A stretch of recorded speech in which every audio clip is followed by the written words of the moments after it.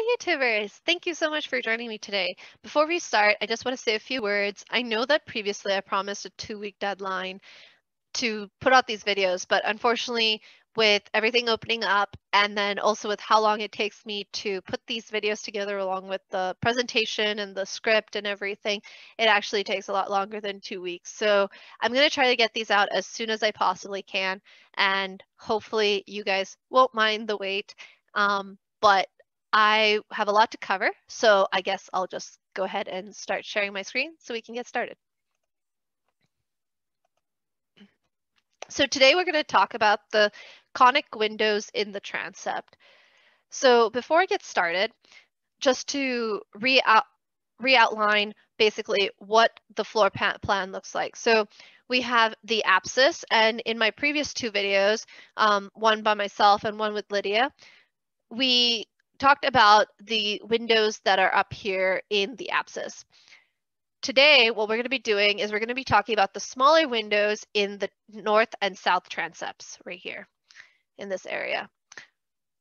And so the ones that we're going to refer to are ones above the Holy Name altar, ones over here in the H section, and then ones over here around the K section. So let's get started on that part. Okay, so we've got the clear story, which is where all of the stained glass is at. And then we've got at the very top of the window, we've got the quatrefoil, which is the 4 interlocking circles.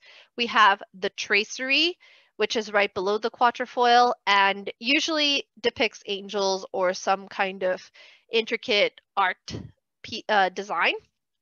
And then we've got the lancet windows, which are the blade-shaped windows. So 2 artists that are depicted in the transepts are Charles J. Connick and Max Ingrand of Paris. So Max Ingrand is the bigger windows, and we will go over those in the next video. But I wanted to talk about the conic windows, which are the smaller windows in our transepts.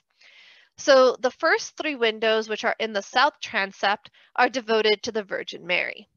When you look up at those windows, you'll see that the prevalent color is blue. Mary is pretty much always depicted in blue and white. The blue color comes from lapis, which is a deep blue semi-precious stone that was greatly admired for its intense color. When ground up, it creates different and beautiful shades of blue. But also when it's ground up, it is more valuable than gold. Now, Mary in art, she's usually depicted as I said, blue and white, but she's also sometimes depicted wearing red. So in these images, red usually symbolizes Mary's humanity, and the blue that she wears like as a cape or a robe on top of her, red, is usually a symbol of divinity, indicating the divine Holy Spirit which came upon Mary. So let's start with the window that's depicted here. So at the very top in the quatrefoil, you will see a hand pointing downward, and this is meant to be the hand of God. In medieval times, most of the populace was illiterate, so stained glass was used to tell stories, and the common people were able to recognize who was in the glass. So in a Gothic church, everything is symbolic. Nothing is left to chance, and nothing is accidental. The same can be said of our belief as Christians. God plays a hand in everything. In the tracery, we see seraphim. Seraphim are the highest tier of angels, those closest to God. They are depicted in art as a head with 6 wings. 2 wings are used to cover their faces, and 2 wings are used to cover their feet in humility upon when they see the radiance of God. And then 2 are used to fly. Now, looking at the lancet, we call it a lancet, as I mentioned, because of the blade shape. Just above Mary's head, you'll see a dove, which, as we know, is a symbol of the Holy Spirit, the divine spouse of Mary. The image is not just Mary, though. It's Mother of Divine Grace. And we know that because in her halo it says Mater Divina Gratia. Here she carries the infant Jesus wrapped in swaddling clothes. The halo around his head has a cross, which is the means of his death and our life everlasting. Oops, I'm sorry.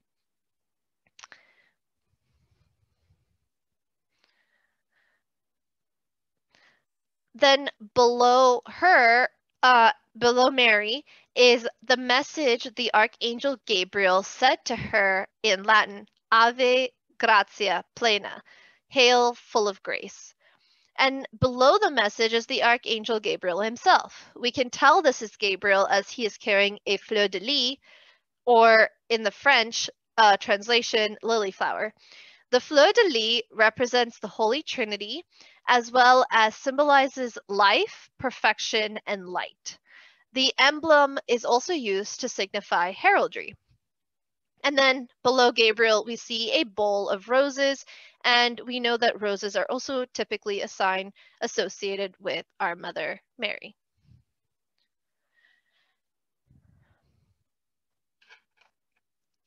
So now we move on to the window that's adjacent to Mary, Mother of Divine Grace, and that's the windows including Saints Joachim and Anne.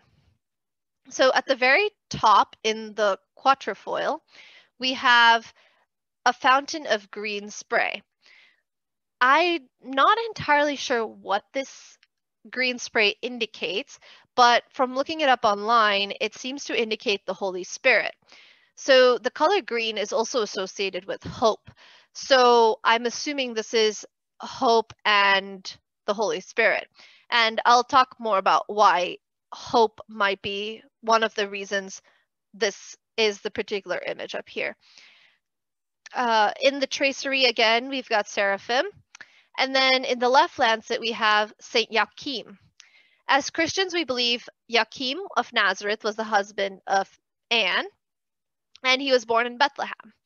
He is depicted in the left lancet, and they were the parents of Jesus' mother, the Blessed Virgin Mary. Joachim was a very wealthy man, but he was also a very pious man. He was very devoted to God and gave generously to the poor.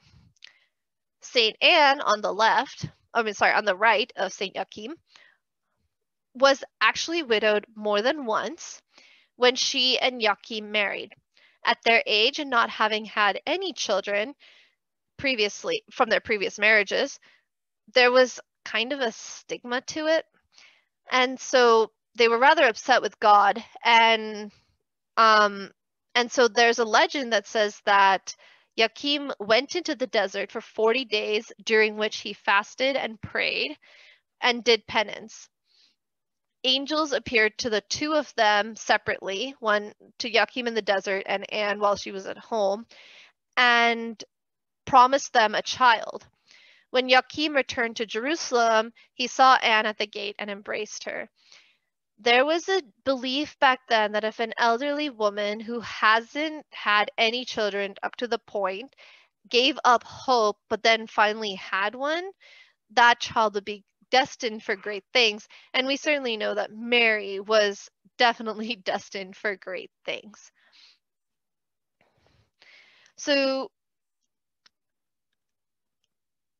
we talked about Anne, and she's carrying a lily, which is symbolic of her daughter's virginity.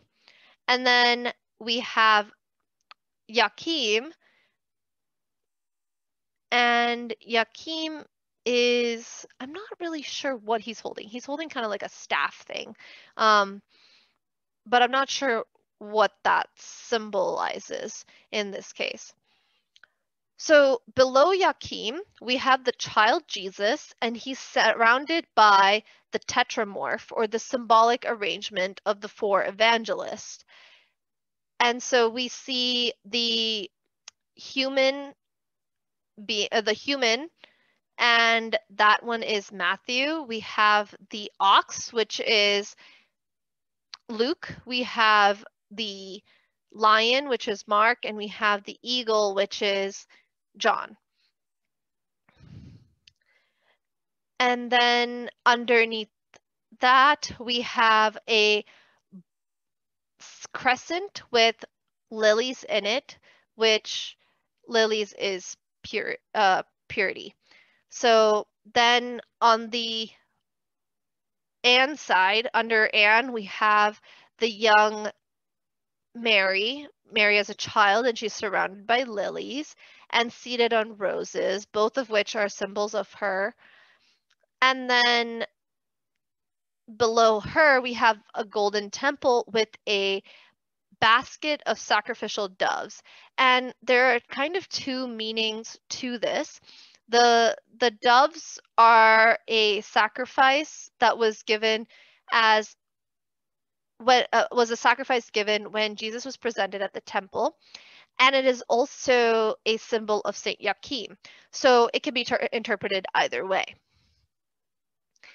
Then moving on to the north transept, we have Saints Paul and Augustine. So, and then on the opposite side of Saints Paul and Augustine, this is across the across the transept, we have Saints Remigius, Saint Boniface, and Saint Patrick. So why are these people depicted in the transept? So I don't know if you recall, but back when we talked about the sermon in glass, we talked about how divine grace flowed out from so Jesus dying on the cross was the apex of creation, and from his feet there was a cup, and then under the cup there were rivers of divine grace that flowed outward. Pardon me that there's sirens in the background, but there were rivers of divine grace that flowed out, and those rivers led us to the sacraments. And then from the sacraments, we are led to examples of the people who can either bestow divine grace upon us or who are the epitome of, or they are people who embody divine grace, like Mary did, or who have been bestowed divine grace. That's better wording for that. Okay, so we have Saint Paul and Saint Augustine, Saints Remigius, Boniface, and Patrick. Saint Paul, Remigius, Boniface, and Patrick are all known as apostles, not the 12 apostles, but they were known as apostles. Paul being the apostle to the Gentiles, Saint Remigius, the apostle to France, Saint Boniface, the apostle to Germany, and Saint Patrick, the apostle to Ireland. The only one depicted here, though, that is not an apostle of sorts is Saint Augustine. So why is he included in this grouping? So he's depicted here because, as I mentioned, the flow goes from Christ to the sacraments, to the ministers of divine grace, which includes our priest. And this has been passed down from generation to generation by the laying on of hands from Jesus to Peter to every bishop and priest. So when a priest gets ordained, the priests lay their hands on the newly ordained and bestow on them the priesthood. St. Augustine was a big proponent of divine grace, as well as a wonderful example of divine grace at work. So hence, I think that's why he's included in this. So in the window at the very top, I'm not entirely sure what it is. I think it's an eagle, but I'm not 100% sure because I couldn't think what an eagle would potentially symbolize in this particular one. I may have to look into it a little bit more. So I may make a correction to this in my next video. And then again, I'm gonna probably skip this for the next couple of them, but the tracery is always going to include seraphim for all of these windows. Then under that, on the left, we have Saint Paul. He is depicted holding an open book and a sword. And usually if a saint was martyred, then they're depicted carrying the weapon which was used to martyr them. So here St. Paul carries the sword, and he died by the sword. So below him is the text that says, I have fought the good fight, I have kept the faith. And then underneath this wording, we have St. Paul's conversion to the Catholic. Well, I would say not quite his conversion just yet, but this is where he was being blinded by light on his way to his conversion to the Catholic faith. The Catholic faith. So, or Christian faith, I guess, because Catholic wasn't until later. But he basically started to believe that Jesus was the Son of God after this particular episode. So, if you don't know the story of St. Paul, he was previously known as Saul, Saul, and he was extremely smart and looked to as a role model in the Jewish faith. He had learned of the preaching that these disciples were claiming that Jesus was the Son of God, and he was tasked with and then made it his own responsibility to persecute these heretics, because they were basically tricking people according to what St. Paul believed. He believed that these disciples of Jesus were tricking people into believing that Jesus was the Son of God. However, on one particular journey when he was going to go persecute some Christians he had heard about, he was blinded by a bright light, and he heard a voice saying, "Why are you persecuting me?" And then was told to see a follower of Jesus to have his eyes opened. When his eyes were opened, he understood what he was not seeing before. And I sometimes wonder if Paul was not blinded by the light, but by his own humanity. The pride and sin that keeps us focused only on the things we care for. So sometimes, like in St. Paul's case, he was very knowledgeable. He was looked to as a role model in the Jewish faith, and maybe that blinded him to the truth. So maybe that's something that we need to always think about ourselves.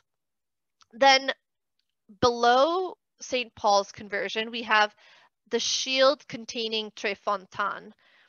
So when St. Paul was martyred, his head was cut off, and Trefontan are the three miraculous fountains that appeared where St. Paul's head bounced after it had been lopped off, basically. So Trefontan is located near the Basilica of St. Paul in Rome. So this is a shield with the symbols of the fountains.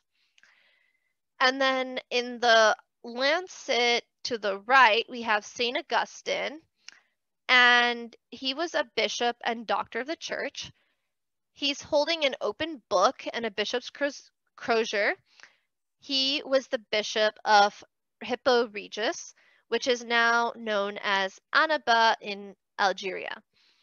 Under him is the Latin text that reads, "Great are you, Lord, and most worthy of praise." And this is the opening words to his book, Confessions. Under St. Augustine, St. Augustine's figure, we have him sitting in a garden and a child there, and that child is basically singing "Take Up and Read." So this is another scene that's depicted in his book, Confessions, where he was a little hesitant to read the Bible, and so he was sitting by a tree in the garden, and he heard like a child's voice singing, "Take up and read, take up and read." And so then he opened the Bible at that point. And that was kind of like the start of his conversion. At the bottom, we have a shield with a heart that has arrows across it. And above it is a flame. So this is a symbol of St. Augustine's great love. Then on the opposite side of the transept, we have Saints Boniface and Remigius. I'm sorry, it should be Saints Remigius and then Boniface, because Remigius is on the left and Boniface is on the right, but that's okay. So at the quatrefoil level, we see a star with rays. So I couldn't figure out what this meant per se online, but I think it's just Jesus's light shining forth, and I think that's mainly what it's supposed to represent. But I can look this up some more and see if I can find anything more on it. So on the left we have Saint Remigius, and he's got a crozier, and he's holding a book with with the vase of Soissons on the book. I'm assuming the vase of Soissons was a chrism vessel, not 100% sure. But Saint Remigius was Archbishop of Reims, and he was an apostle to the Franks. Above his head, we have the fleur de lis, and we talked about the fleur de lis before. But the fleur de lis was also an emblem of King Clovis I, and it was used as a symbol for his successful reign. And then since then, it has been used by the French royalty and throughout history to represent Catholic saints of France. The Latin text underneath St. Remigius is Psalm 103, verse 20, which in English, it's written in Latin on these windows. Like all of the text that I've read in English is written in Latin, but the translation in English for this particular one reads, "Bless the Lord, all you his angels, mighty power who do his word, hearkening to the sound of his voice." Not a perfect translation, but close enough. Underneath the text, we have, oh, my bad. It's not baptized. He's not baptizing Clovis the First here.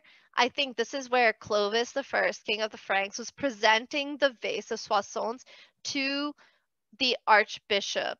So what had happened is that there was a pagan looting of a church, and Clovis happened to see the loot and was able to take a part of it.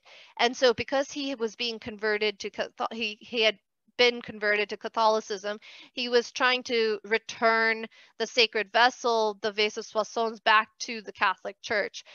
And so when he chose to do this, one of the guys in the group did not agree with it, and so took his sword and smashed the vase of Soissons. And Clovis, although he's here presenting a whole vase, in actuality he actually presented only the broken vase of Soissons to Saint Remigius, or Archbishop Remigius at the time.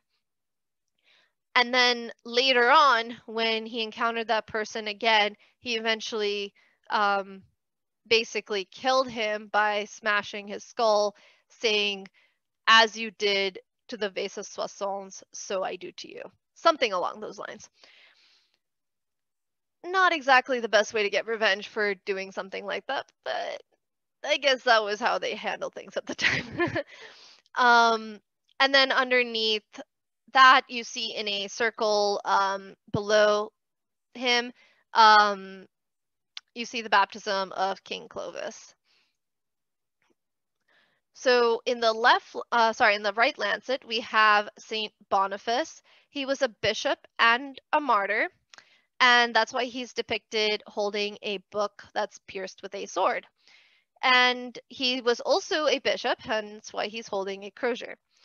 He was the apostle to Germany, and above his head, I believe, is the black eagle of Germany. It's an emblem that's used for Germany. And then in the Latin text below him, there is, I think it's Ecclesiastes 65, verse 19, which in English reads, I will rejoice in Jerusalem and joy in my people, and the voice of weeping shall be no more heard in her, nor the voice of crying. And then underneath St. Boniface, we have him baptizing a German. And then below that is St. Boniface's martyrdom. So his martyrdom, the way it happened was that obviously he was converting all the pagans in Germany. And there was a particular group of pagans, which I can't remember their name right now, but they ransacked their camp. And Boniface at the time was reading. And so when they came in to ransack his camp, he raised up the book he was reading in defense, and the sword went through the book and killed him instantly. So that's why when we see St. Boniface, his icon depicts a sword piercing the book. So there's a famous story about St. Boniface, which is associated with Christmas. So St. Boniface is the reason we have a Christmas tree. Boniface was sent to Germany to evangelize the pagans there. And then from his travels, he learned of the village of Geismar, where the inhabitants would gather around this huge old oak tree called the Thunder Oak. And they would do this at the winter solstice and worship the god of Thor. Well, in the process of this, they would also sacrifice a human person, and that usually was a small child.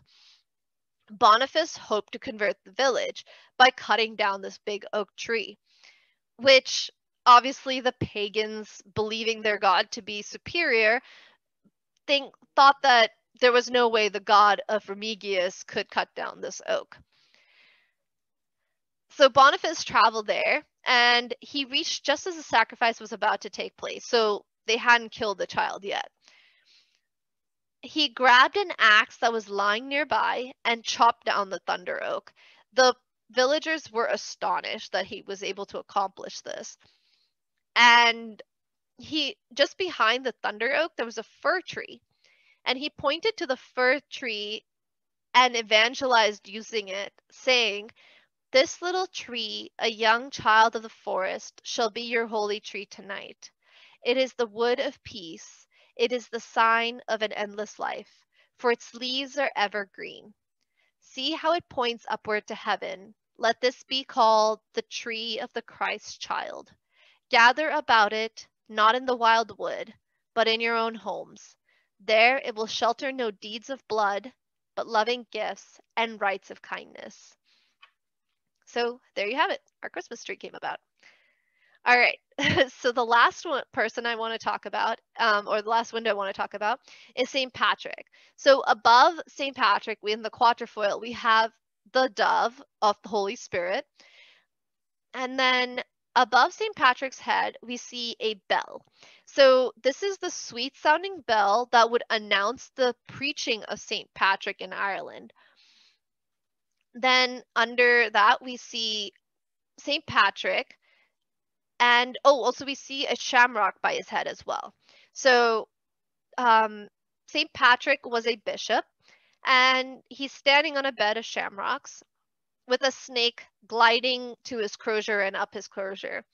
So I will have a story about the snake in a second, but basically the reason why there is a snake in his image is because St. Patrick was sitting on a hilltop fasting and praying, and the snakes were basically trying to attack him while he was doing this. So he got so annoyed, he drove them into the sea where they drowned. And so that's why they say that that's the reason why there are no snakes in Ireland. But I don't know if that's actually true or not. But you cannot find snakes in Ireland. So the text below him reads, Behold a great priest who in his days pleased the Lord. Then below the text is St. Patrick's vision of children in Ireland crying out, O holy youth, come back to earth and walk once more with us. and then there's the paschal flame on the ground in front of him. So below that vision is, below St. Patrick and his vision is the shield containing St. Patrick's flag, which is St. Andrew's cross, the saltire, with a crown over the shield. So this is weird because why would St. Andrew's cross be on St. Patrick's flag? Well, it's complicated, basically, is the answer. There's a couple of different reasons why this started to be denoted as St. Patrick's flag. But the major reason that I could see online was that it was the Anglo-Irish Order of St. Patrick that had adopted it many years after St. Patrick had gone. He had died, but they adopted it as their own, and so that's why it's associated with St. Patrick. But other than that, there's like another reason why it could potentially be, but this was like the most acknowledged claim for why it was denoted as St. Patrick's flag. So that brings me to the end of my presentation. I hope that was informative, and I am so sorry for how long it took me to put this together. We are doing in-person tours at St. Dominic's. Right now, we are doing, after the 11:30 Mass on Sunday, we are doing little 10 to 15 minute tours, and so do come and check that out if you are in the area. If not, I can continue making these videos and hopefully they will help you to get an idea. But if you ever come visit, definitely check us out and see if you can remember these talks. um, Also on August 28th, we will be having our St. Dominic's picnic. And just before that, in the morning around 10 or 11, we will be having our St. Dominic's Dominicans tour. So do check that out as well, since we go over a lot of the Dominicans that are located in St. Dominic's. So yeah, I think that's all the things that I wanted to mention. So thank you guys for joining. Bye.